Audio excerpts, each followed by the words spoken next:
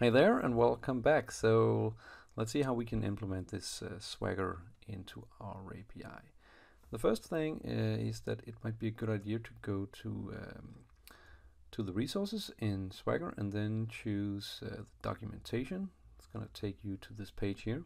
And then if we select the specification version 3, we can see we have a lot of information here, and this will explain what is Swagger and how we can use it, the Open API specification, and also something about the basic structure, how it looks. And you can write this Open API definition in YAML or JSON.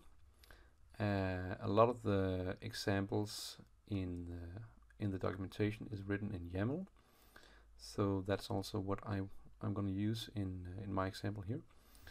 But we have a lot of different examples here. We have data models, the schemas, authentication, data types, when we need to define what type of data we're sending. So let's get on to this. Okay, so the first thing is that we need to include Swagger into our project. For that we need some packages, some npm packages, so I'm just going to install them first. So we're going to write npm install. Then we take the Swagger UI Express. And then we also need YAML.js because we need to load this configuration file or this definition that is written in YAML.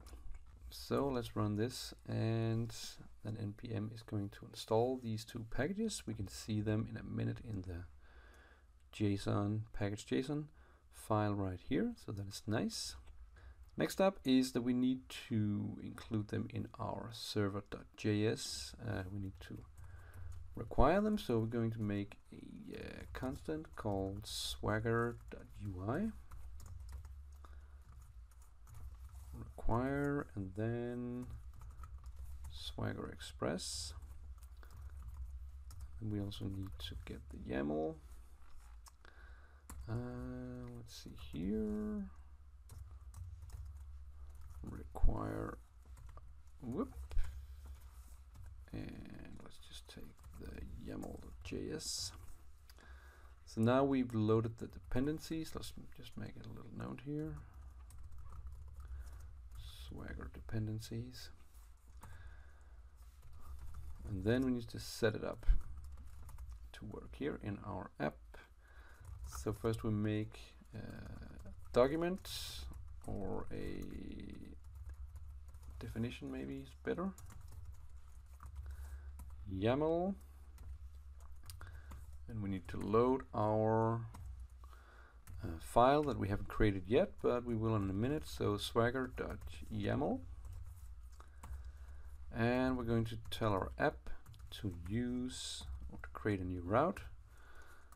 So we're going to do /API /docs and Swagger UI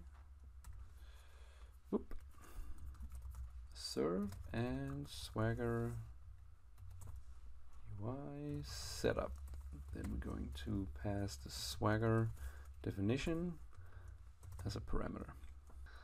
Okay, so we included the dependencies and set it all up. We imported our YAML loader so that we can create this file here, and we set up the route for the documentation. Cool, so now it's time to create this swagger.yaml. So that is another file type than JSON. And let's see what happens if we run NodeMon. You can see we have servers running, connected successfully. We can see if we go to our API here, we don't have any. Yeah, failed to load API definition. We don't have any definition loaded. That makes sense. And yeah, this is where the documentation comes into place here, because you can read a lot about how these open API definitions can be made and the different properties and the values that we can have, the servers, the title. and the path that you can make. There's a lot of different settings that you can do. I'm going to copy in my file here because if we write every line, it's going to take a long time to write this file, and then I'm going to explain what is going on. So if we take the terminal away here, whoop. So if I collapse this information here, let's see here, because we have quite some information, path, whoop. And this is also available on the GitHub, that is linked below in the video. But we can see that we have some information about the API. This is version 3. We also have some information about the title for this. We have a description that will be displayed in the Swagger UI. The version we have also, and then we have the servers. And I've just written down the localhost version, but we could also easily write different or multiple servers if we have a deployment server that we also want to test this against or see if it works. Okay, so then we have, I'm just going to skip for the security schemes right now, but we also have made the schemas pretty much the same as we have in the Mongoose models. You can see we have product and user. Then we also defined the product here. It is an object and the different properties that we also had in the Mongoose. So that is the product. We also have a user that we can create, the name and the email, password and the date. And let's just collapse that one again here. So that was the schemas. And then we have the path for this API. And one thing to note about this YAML file here is that the indentation is really important. If you make an error regarding if it is not indented the correct way, it will not work. So it has to be indented the correct way. So if you indent too much, it will not be able to read it. If we take a look first, if we run, let's just see if we can. I think I need to run it again here. So we run. Let's just run npm run start dev. See if we get an error. So connected successfully to MongoDB, and let's see if we refresh here. So we can see we get the whole definition here and the documentation nice and easily. And yeah, let's just make a test to see if it actually works here. Then I can explain the definition. We can see it works here. We get the data. Okay, so let's just remove the terminal there. We have different paths, the different routes that we have created. So I have the user register, and I have user login. We have the products, and we also have with a specific ID on it. But if we take the products first, because that was the initial CRUD there, we can see that we have basically the same definition as we have in the product.js. So we have a get, and the get consists of a summary and a description, basically a description of the route there. And we can see that if we go to the get here, then we have retrieves a list of products. That is the summary there. Then we have a description that may be more elaborate. Retrieves a list of products as JSON objects. So that is written there. And then you can also specify the responses. What do we get back here? We get a 200. If we are successful, you can also specify what error type if it doesn't go right. If we have an error or something, but I didn't do this in this example here. I just described what we get back, and we get a list of product JSON objects in an array. And we also specify the content, that it is in JSON format, and then we can specify the schema. And because this is the get route of the products, we will get an array. And in the array, we will have items of product. And this is a reference to our component that we defined up here in the schema. So that is a reference to the product. that we defined up here. Right? So that is the get route. And one thing to note here is that we don't have any authentication on the get route. So that is why this is pretty simple. We don't need to authenticate in any way. We don't need to log in or anything to see the product. Okay, that was the get. If we take a look at the, let's just have the get with the ID first. That is a bit the same. We have just the ID here. We have a parameter, but otherwise it is the same. We have a summary description. Then we specify the parameters that we get in. So we specify that it should be in the path. It is an ID that we specify. It is required for this route, and it is a MongoDB ID number. And it's a string, okay? And what do we get back? We basically get the same back as we had before. Actually, probably should not be an array. It should just be one object, but yeah. We get something back, and we can see that if we take the ID here, that is the get route, that will accept one parameter, MongoDB ID. And if we just take an item, let's just take one from the database here, product 2. If we go to our, try it out, and then if we do like this and run it, we can see we get this specific product back. Okay, so that is the specific product get here. All right. Then we can see that, let's see here if we collapse this get here again. We also have a put that will update a specific product, and again we will have this parameter and the same definition for what we will actually specify. So that is the ID and the request body. This is what we're passing in, the updated product or the product we want to send to the database. And that is required, and that is a JSON. Schema is the product again, so we are reusing our definition.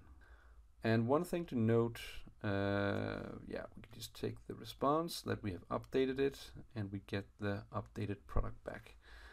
This route requires authentication, so we specify the security property here, and then we specify API Key Authentication. So where does that come from? Well, if we go in the top and take a look at the components, we can see that we have security schemes. And this is the guy here, security schemes, API Key Authentication. What type it is an API key. Where do we specify it? It should be in the header. And the name of the API is auth token. Okay, so this is one way of, because you can specify a lot of different authentication. You can also have bearer authentication. You can go and look it up in the specification. If you take authentication there, you can see there is a lot of different things here. API keys, query strings. You also have bearer authentication, OAuth. So there's a lot of things you can read about here. Okay. If we go back to the definition, we can see, that is basically the put, and the same goes for delete. It just deletes a specific product, and we also have the security specification there. This will also require an ID, and it will send us back a response that product has been deleted successfully, as we have in the product.js. Okay, so this is why we can see that in the Swagger. If we refresh, we have these logs on the routes that require authentication. So if I go and create, let's just delete a product that we had the ID for. Try it out. Let's input this ID here and run execute. It says access denied. I'm unauthorized, so if I, let's see here if I can register a user, because we also have the user and the login. And the way that works is, let's let's just collapse these one here. So we have the user register, that is a post, and it is the same structuring of this definition, that we have a summary and a description, and that we have a request body. It is required. We will send a user this time. So that is also something we defined in our schemas: name, email, password, and date. So we're going to send a user, and it's going to register this using the post HTTP method, and then afterwards we will get a response, create it successfully, get the ID back of the user, and then afterwards we can also log in. And the way we log in is that we will provide two things. We will provide an object, JSON object, with an email and a password, and then we will get back user logged in successfully. We are going to get back either an error or the token that we're going to pass around. Okay, so let's have a look how this works, because if we register a new user, then if we do this, you can see here, whoop, name, test user 1, email, and we can see 1, 2, 3, 4, 5. Yeah, I just want to demonstrate one thing here, because we can see that if we run this request, we are actually rejected, because the length must be at least 6 characters long, so our password is not long enough. So that is one of the validations that we made in the Joy npm package. The register validations are kicking in here, and if we run it now, let's just see, we don't actually, yeah, that's one thing, we actually don't need to provide the date when we create a new user, so we can just remove this for the request body. So if we hit execute here, we can see that we get 200, and then we get the ID of the user. Okay, so let's try to log in with this user. So we log in, and we can see here if we specify the email,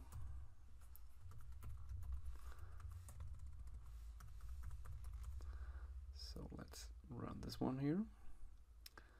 So we get 200, and we get the JSON Web Token back here that we can pass along. And now we can use this to authenticate or authorize in Swagger. So we can click on this button over here, available authorizations. We can have multiple authorizations if we want to. So it says API key, auth token in header. We can provide our token here as we did with PostMan. Click authorize. So now we should be authorized to use the protected routes.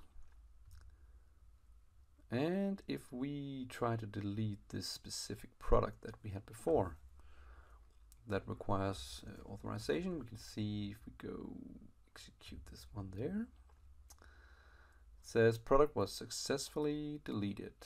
All right, so it actually seems to work, this documentation, and it is built into this API now. Everything, the schemas, the product, the user, all the different routes. Okay, so that was a quick rundown of the Swagger YAML, and there's a lot of different things to this Open API specification. Probably could be improved a lot, but that is the first hit here. But again, the Swagger YAML and everything is available in the GitHub repository that is linked below. All right, I hope you make this work and have fun with this. Okay, bye-bye.